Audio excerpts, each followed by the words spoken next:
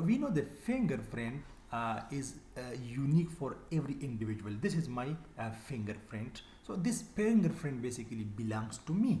Similarly, the XRD pattern is just like the fingerprint. Once we get this pattern, so clearly we identify that what is the phases exists in a crystal materials. X-ray diffraction is a very important in common characterization techniques in material science, in solid states, in biological sciences. In today's video, I will only talk about the phase identification, that how XRD provides information about the phases. So what is phase identification? XRD pattern, this is basically XRD pattern. It is just like the fingerprint. You know, this is my fingerprint and it belongs to me. Because of this fingerprint, people can recognize me, machine can recognize me. So similarly, once we have this pattern, we can easily recognize that what type of phases exist in a material. We know that titania exists in 3 phases. For example, anatase, brochite and rutile.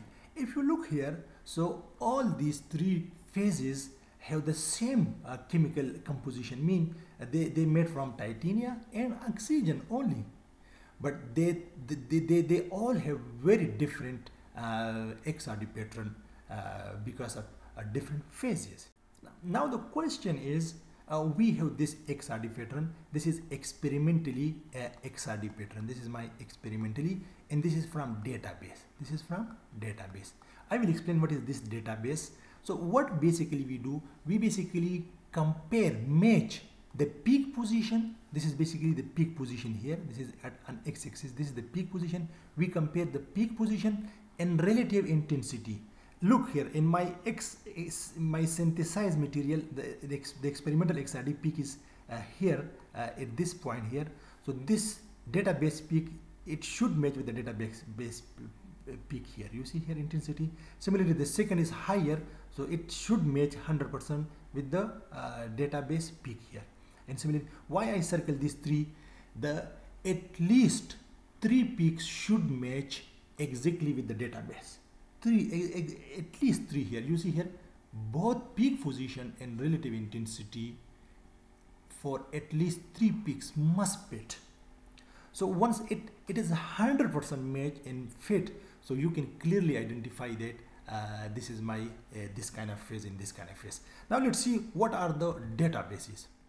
There are 3 databases or 3 sources. The first one is basically commercially purchased database. That is basically the International Center for Diffraction Data. Previously it called the Joint Committee for Powder Diffraction Standard.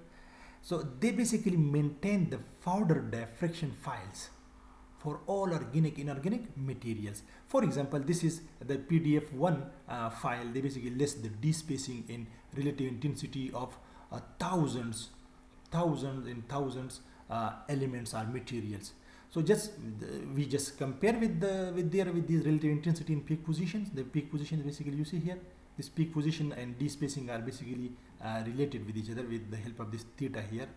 We know that this is sine inverse is lambda by 2d from Bragg's equations.